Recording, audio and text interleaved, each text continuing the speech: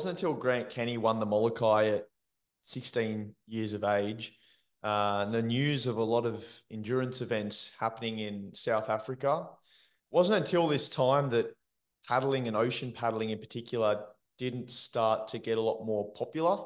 Was one of the reasons that you chose ocean paddling over, say, Ironman or surf lifesaving, which you could have done because, you were training with people like Guy Leach, who were class endurance athletes as well. But was it ever a matter of thought where you considered the fact that it wasn't maybe overpopulated, the sport at the time, and it was a good opportunity for you to make your presence felt amongst competitors because you were going into a sport which maybe didn't have the same opportunities and exposure that surf lifesaving had at the time?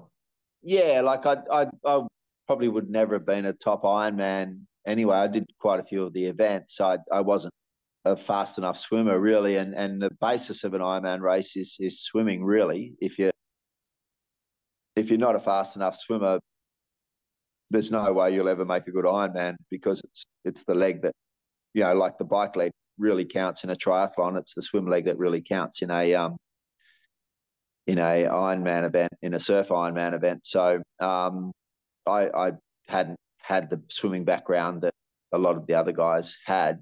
I never swum as a kid. I only did it for a couple of years in my late teens, and I got reasonable at it, but I never got good at it. So, to make big gains in swimming, you have to do so much work to gain precious seconds. And for me, it wasn't something that I wanted to do, belting out 10 swimming sessions a week. It's not my sort of thing. So the ocean was my attraction. So, and yeah, but all the top ski paddlers at the time from the surf were all doing whatever ocean races presented themselves. So the 20 beaches started in 1991, and Yep. that was the first big race in Australia that sort of gained a bit of traction, and it's still going today. It's run by a fantastic group of people that put that together now, and yeah, so and obviously the support from Shaw and Partners over the last few years has really boosted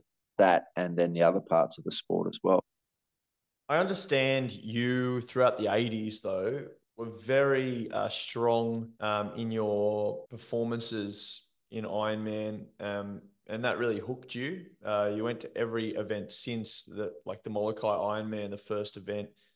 You won all the events throughout the 90s pretty much. You were very dominant there. So the 90s, going on to break some records there. Do you want to tell us a little bit about that and the Molokai to Oahu? Yeah, so I started doing that in 1999, 1989, and then obviously I kept going there for a long time afterwards. So through the 90s was sort of my heyday, I guess, if you like. That was when I was being able to train and actually try and do well in that particular event. And so I did that through the 90s and broke the record in 94 and 97 and held that through to 2018.